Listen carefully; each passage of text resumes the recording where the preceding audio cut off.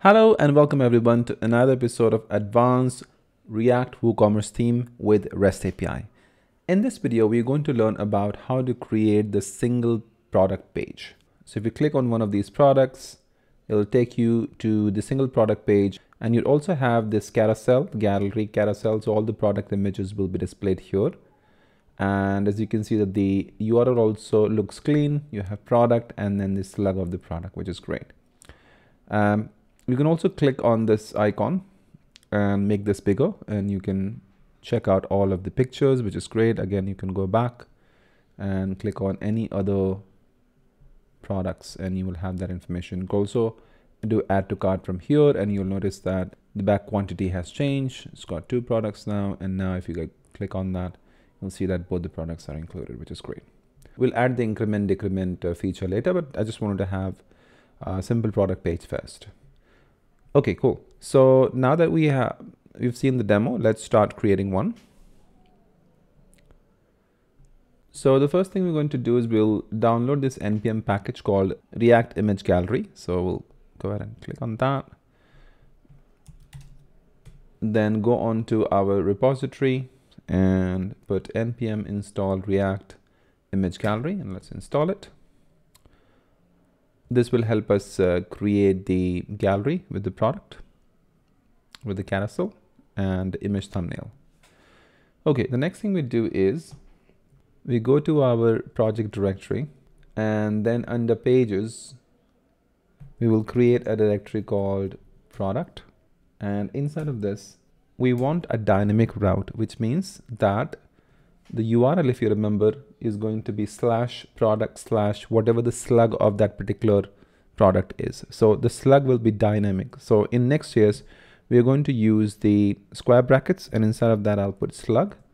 You can name it whatever you want, but when you are actually using the get static props function, you have to use the same name there. Okay, so slug.js, let's add that. And then the next thing we're going to do is we'll say export default function product, and then inside of that we'll have the props, which we will look at later. Okay, and for now we'll just return null. Okay, the next thing we're going to do is basically use the get static paths. Okay, so what is get static paths? You can see that if a page has a dynamic route, like in our case, it's going to be product / whatever the slug of that product is, and it uses the get static props to basically get the data. Then in that case, it needs to define a list of paths to be statically generated. Okay, so what we would want is that when we run the npm run build, we would want these paths to be statically generated, so it's already available. Now we may have like thousands and thousands of products. We do not want to generate everything statically, but yes, all the products that we are looking at least on the home page where we have certain product listing, or even 50 for that matter, at least we can have 50 static product pages available for our consumers, so that it's really fast. So that's when we use the list of the paths, and then we're also going to be using the fallback parameter here to true, setting that to true, so that any path that comes dynamically, let's say we generated 50 products slugs paths, okay, and the rest of the products, if they're not available in the cache and they're not statically available, then in that case they will be generated on the fly. Okay, and that's what this fallback true means. So we will get to that in a moment, just to let you know. All right, so when you export a function called get static paths from a page, that's your static site generation, it uses the dynamic routes. Nextjs will statically pre-render all the paths specified by get static paths. So whatever paths you're going to return from that, of course, it'll be an array of paths. As you can see, params ID1, ID2. For post, you have ID1, for ID2, etc. Depending on number of items you put it here, number of params you put here in form of an array of objects, then that many paths will be created, and rest of them will be incrementally statically generated. Okay, brilliant. So, and then of course you have your get static props inside of which you will have access to this particular value, and then you'll be able to use that to to fetch the data. Okay, so that's a bit of overview, and I've already explained the get static props to you. So this basically gets the data server side and passes that to the component, so that you can, like for example here, it passes that post to the component, and then you can use that to render it on the front end. Right. So when should I use the get static parts? Well, you should use it when, if you're statically pre-rendering the pages that uses dynamic routes, and the data comes from the headless CMS. Data comes from a database, data comes from the file system, data can be publicly cached, data must be pre-rendered and be very fast. So in all of these scenarios, you use the get static path. Okay. And when does it run? It'll only run during the build production. Okay. So when you do npm run build, that's when this function will be called, and it's going to dynamically generate those routes and make it available for you and create those static paths. It will not be called during the runtime, and you can validate the code written inside the get static path is removed from the client side bundle with this tool. So you can take a look at that. So just to give you a summary, get static props runs during the next build. For any paths returned during the build, get static props runs in the background when using fallback to true, and get static props is called before the initial render when fallback is blocking. So you can read more about it, and you have this information. But let's get to how we're going to do this. All right. So coming back, so we're going to say export async function get static parts. And then inside of this, we need to have the products data.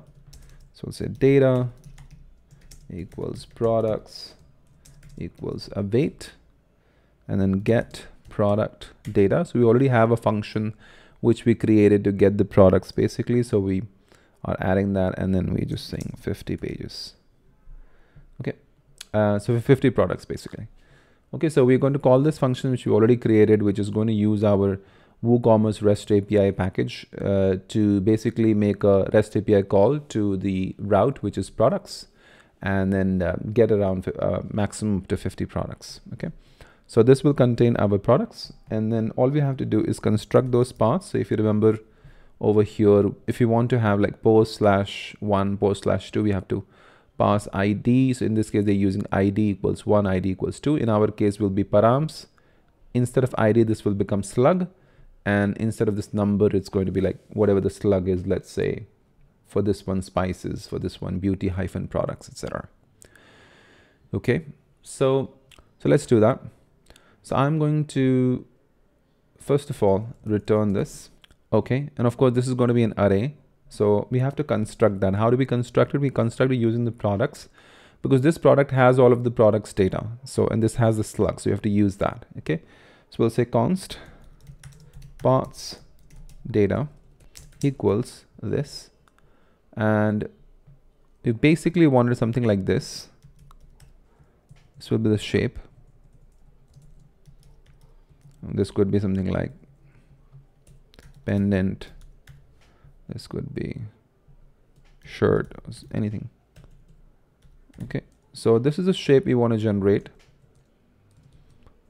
using the parts data, right? So we're gonna say this shape will be like this. Okay, and fallback will be true. Usually put if you use fallback to false, that means it's only going to generate the 50 products. Since we are saying 50 posts per page, only going to generate 50 products statically if they are available maximum, but it's not going to generate anything else. So if any other products that are available, if you try to access it through that URL dynamically, it's not going to be available. Okay, so in order for us to do that, we set the fallback to true. And when we set the fallback to true, what we also do is we make sure that our component handles that, because it'll take some time for that particular product data to be generated in case if it isn't already available. So in order for us to do that, we're going to say import use router from next router, and then over here we'll say const router equals use router. Okay, and then we're going to check if router dot fallback is fallback true, then return div loading. So basically this means that if this is true, that means it's fetching the data. That particular product was not available in one of the statically generated routes. This is the new one. It's out of that 50. It's beyond that 50 products that we had generated the static pages for. So it's going to go ahead and dynamically make a call to the get static props. So I'll say export async function get static props, and then inside of that be params. We'll have access to params, and then so here is where it's going to make a call to the API and get the data. So we'll get to that in a moment, but just to let you know. Okay, so coming back, so we have to basically generate the paths first. So in order for us to generate the path, we are going to first check if the product has length. If it is, then products.map product, otherwise null. And then over here, if we have product.slug available, then we're going to say paths data.push. So we want to push this shape, basically this shape right here, because it's going to be an array of these items. So we'll push that, and then instead of this hard-coded value, we'll just say product.slug. Okay, so eventually when the code reaches here, this will be an array, and we're just passing that to the paths. Okay, because that's how it's done. As you can see that in paths, you need the array of the params with the name of that particular slug in this case, and here it's ID. All right, cool. So then when we come here and get static props, we'll have access to this param. So whatever params we have available, we'll have access to that. We need to pull slug out of it. Okay, so out of the params, we have to pull the slug. So we'll say const slug equals params, and then over here we'll say const data. Then we're going to get the header footer data. So I think we've already done that. So we're just going to copy paste that. So we'll go to pages, index, and then we have the header and footer data. So I'm going to copy that. Okay, like that. And already pulled that on the top, like so. So we have the header and footer data. We also want the product data. So we basically want the product by slug. So let's create a particular function. I'm going to name it as, I'm just going to copy this basically. Just name it as get product by slug. And then over here, we'll say slug products slug. We can say product slug. Okay, like so. Say like that. And then we can say it like that. All right, so this function basically will allow us to get a single product by slug, and that's what we want. So we're going to say, just copy paste that, and I'll say get product by slug. We already have the slug available, so we'll pass that. So for each of the page, because the static path was already generated, the slug will actually be available over here in the get static props under params.